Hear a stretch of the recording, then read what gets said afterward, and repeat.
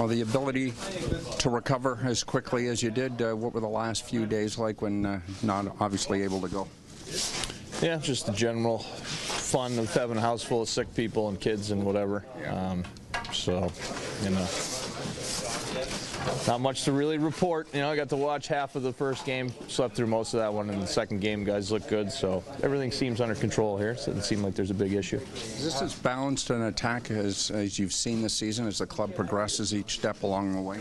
Yeah, I mean, we've been playing pretty good for a while. You know, we went a stretch there in January where we were playing pretty good. We're starting to show signs of playing better and really didn't score much. And now the last, I guess it's 4 in a row. We won 2 before the break, 2 after. You know, we started to put some pucks in the net. Dallas game on a back-to-back we thought was really, really good. I can't speak too much to the Islander game because I was sleeping through most of that, but the Ranger game looked great. I thought everybody up and down the lineup, from the D, who's, you know, obviously the 2 young guys stepping in, playing big minutes. Forwards did a heck of a job. I mean, we needed a big save. You know what I mean? I saw a couple of the highlights. You know, we needed a big save or 2. The goalies were there. I mean, it really was great work up and down throughout the lineup, I thought. Never want to miss a game at all, but good to see some of the young guys come in and fill the role, and you guys don't skip a beat. Absolutely. I mean, 2 shutouts, and like I said, the goalie's making the big save or 2 at the key moment. But back-to-back wins, you know, with a home and away and a couple shutouts, couldn't ask for more. And how are you feeling now? Obviously, first time on the ice in a few days. Yeah, it's okay. You know, as good as you could expect.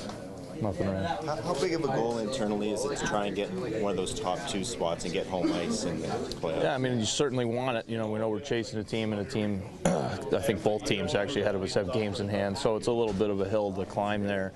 But certainly you'd prefer to get home ice if you can. You know, Boston just went on one heck of a, I think it's 18 games that got broken up earlier this week, 18 games with a point, and the team does that.